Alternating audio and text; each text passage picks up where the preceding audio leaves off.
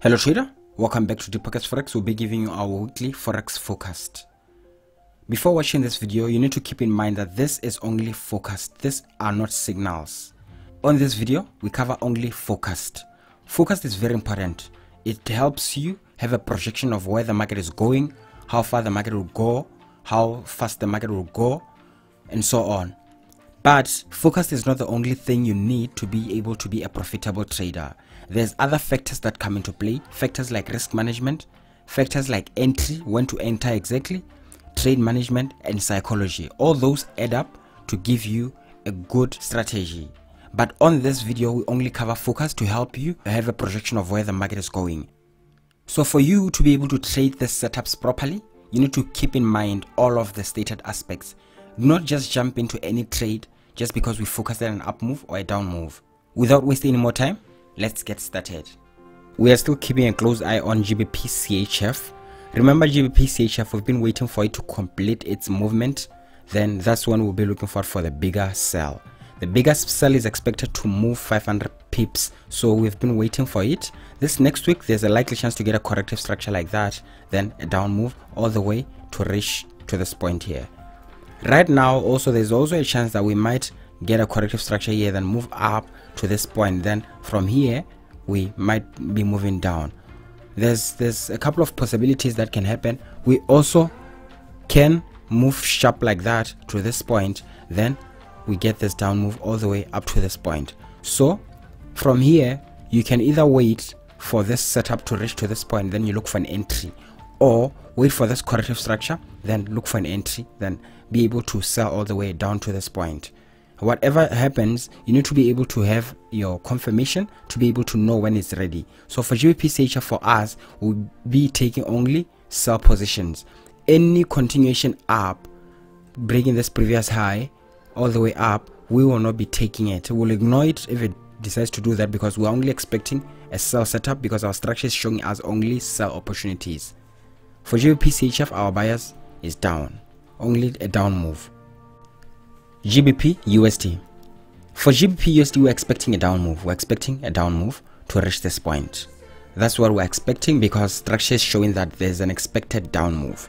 Now, a lot of you have been against our forecast on the comment section this past weeks, that we're saying that GBP USD is going down, stating your reasons.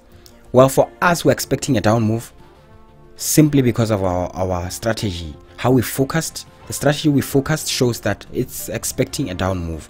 Now, if you look at this moment here, from this point, GBP USD gave this up move. This impulse move was forecasted. Just feel free to go back on our previous videos and just check that. We focused at this impulse move, then we focused at this correction, and it happened just like that. We focused at this impulse move, and then we focused at this corrective structure. Then from this point, we're focused that after this corrective structure is completed, from this point, we'll be looking for an up move. An up move, and then that up move we're expecting to complete up to this point. Then it kept continuing up. Then from this very point here, we started to focus this down move. We said that we're expecting a big down move again. Just as we've been following it through, we've been following it just like that. We've been following it step by step. Then from this point, we expected this down move. And after we expected this down move, price kept moving sideways. Then we released an update. We said that we're expecting what? One more up. Then after that up move is completed, that's when we'll be looking for a down move. That's what we said. We say we'll be looking for a down move when structure is completed. So if GBP USD decides to continue up, we will simply ignore it for a moment, then wait for it to complete structure. Now GBP USD, if it's completed, we'll be looking for our entry to confirm the sell. As of now, we are expecting to just get a corrective structure like this, then a down move like that. We'll be monitoring it, and we've been giving you updates on a weekly basis on what's next. From here, we are expecting a corrective structure here, then a down move, or we might get an impulse like that, then a down move. It's also possible that might happen, but for now, we're waiting for a correction like that, then a down move. So this does not give you a guarantee to just jump in as soon as the market opens. For us, we can focus this pair, but it does not mean that we jump into the market immediately the market opens. We wait for our confirmation, then that's when we can sell all the way down. GBP JPY. For GBP JPY, if you're new to our channel, we've been focusing these movements. these big movements, we've been focusing them. These big movements, we've been focusing them up to this point. From this point on GBP JPY, we say that two things can happen. We said we might get a sharp movement like this towards this point, or we say that there's another chance that we might get an impulse move up like that, then a down move. We said all that in our previous videos, and as you can see, we got that impulse move up, which means that from here we'll be looking forward to getting a corrective structure. After we get this corrective structure, there's a likely chance that we will be getting that big down move all the way down to this point. If GBP JPY decides to give an impulse move like this, because there's always a chance to get a move against our forecast. If GBP JPY gives a sharp move like this, we'll simply ignore that up move, then still look for our sell setups. But if you see an up move like this and you feel you can trade it, you can go for it. But for us, we prefer waiting for bigger movements because they give us better risk to reward, and we can be able to make more from big movements like this. So if we get an up move like this, we'll simply ignore it, then wait for this opportunity to trade the bigger movement. That's what we're expecting for GBP JPY. Only our sell setup is expected. GBP AUD. For GBP AUD, we've been focusing a movement from this point. We focused at a big up move like that to reach this point. That's what we focused at on GBP AUD, an up move like this, and we got this impulse move. Now we're getting a corrective structure. If you manage to get an entry here, you can shift your stop loss to break even, or if you manage to get an entry either from here, you can still shift your stop loss to break even, because there's a likely chance that we might get this down move. And if we get this down move and you manage to get an entry here, it's going to take you out, then you'll be able to look for another second entry all the way up to this point. Just make sure that you are safe, your stop loss is at break even, just in case this setup decides to move all the way down to this point, because there's a possibility to move all the way down to this point. If it moves all the way down to this point, you'll be taken out at break even. Then we'll still look for a second entry all the way up to reach this level here. That's what we have for GBP AUD. We're expecting an up move. That's our bias. Even though we might get a pullback like that, we're still expecting this big up move. And if it shoots down like this, we'll still be looking forward for an entry to buy all the way up, because that's what structures show. Structures showing that there's a possibility to get a big up move. GBP NZD, we've been talking about this pullback. But our main bias from this point is an up move all the way up to this point here.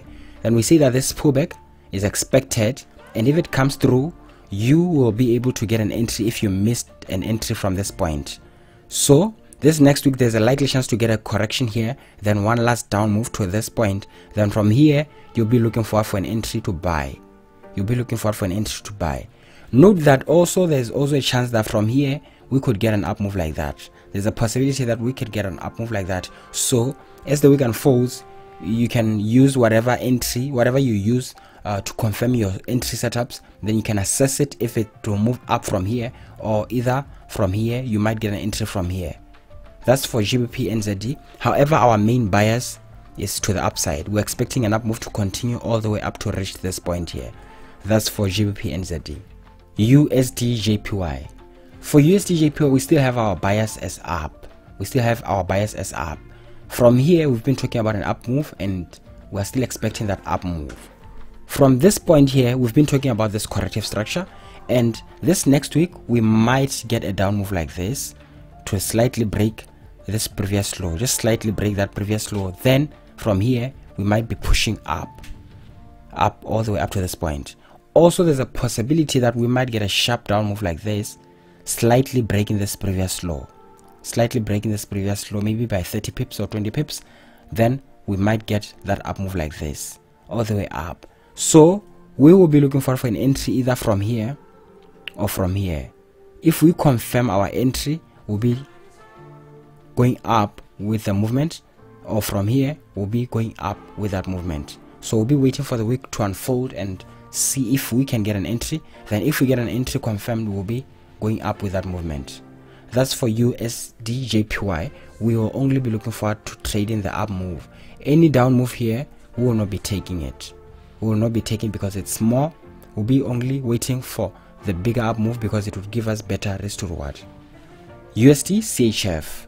For USD CHF, from this point we've been talking about an up move like this, a big up move. We've been talking about a big up move, and as the movement was unfolding this past weeks, we realized that there's also a possibility that we might head all the way up to this point. The highest we might be heading all the way up to this point. So if you are trading this movement up, just be careful when price gets to this point, because from this point we might be pushing down.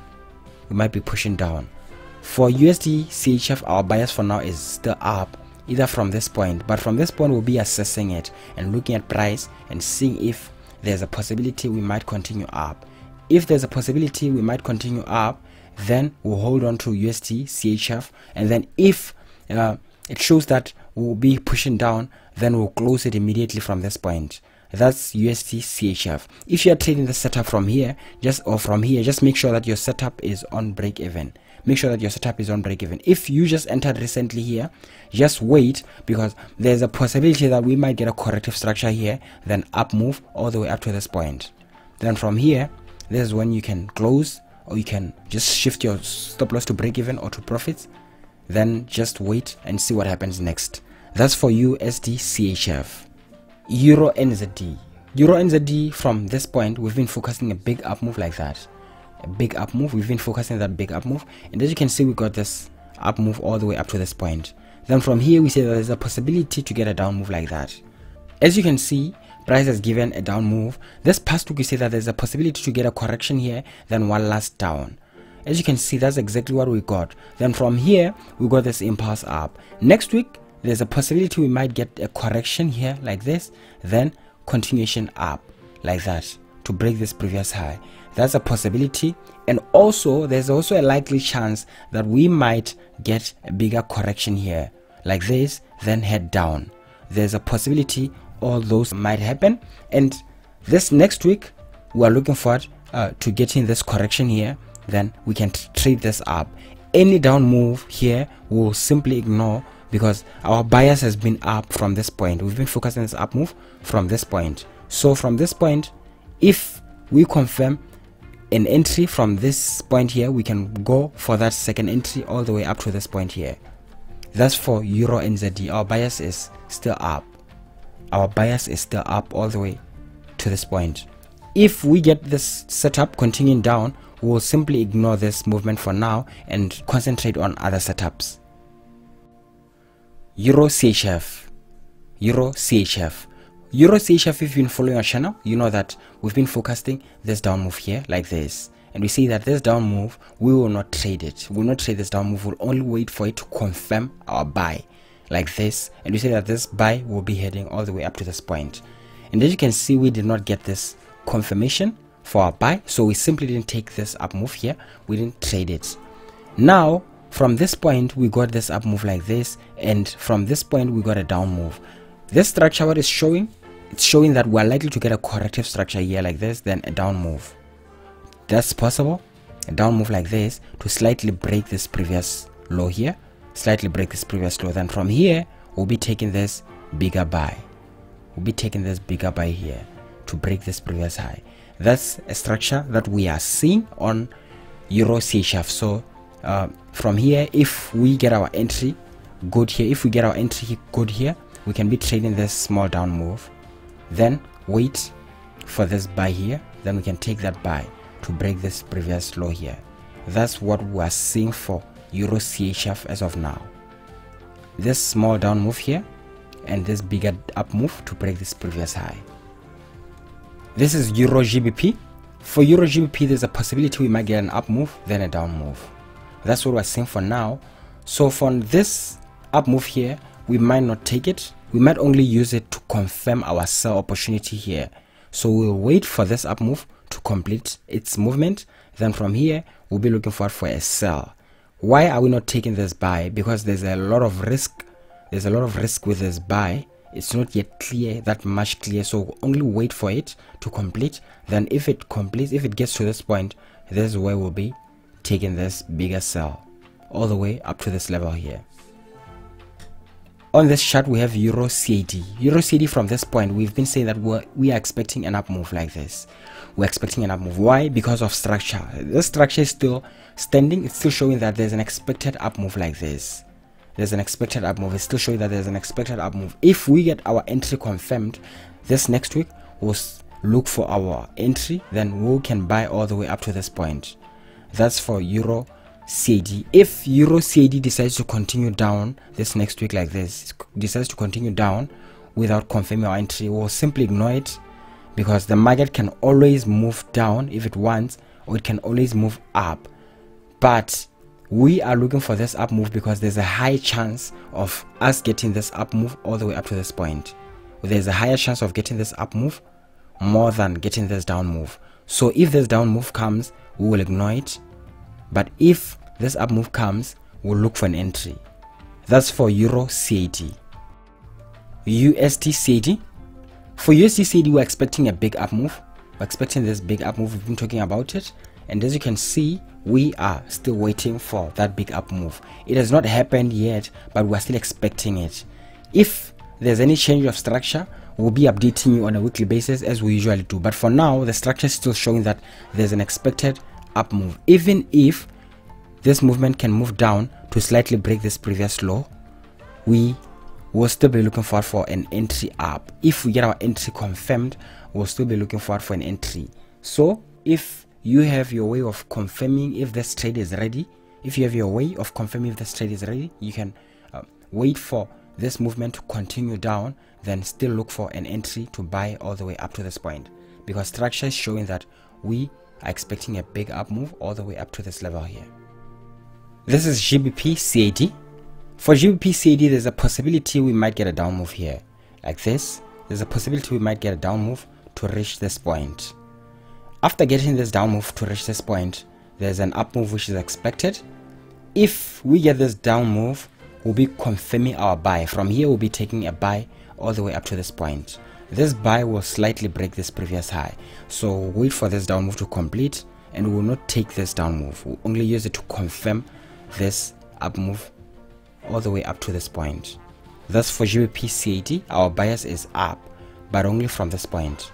Any up move from this point, we'll simply ignore it.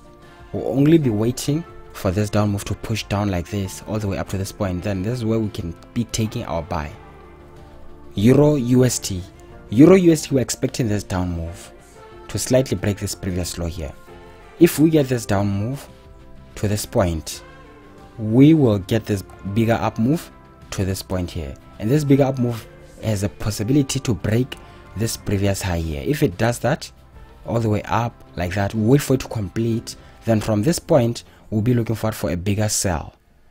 All these movements, this down movement and then this movement up, we'll just ignore these movements, then focus on the bigger sell.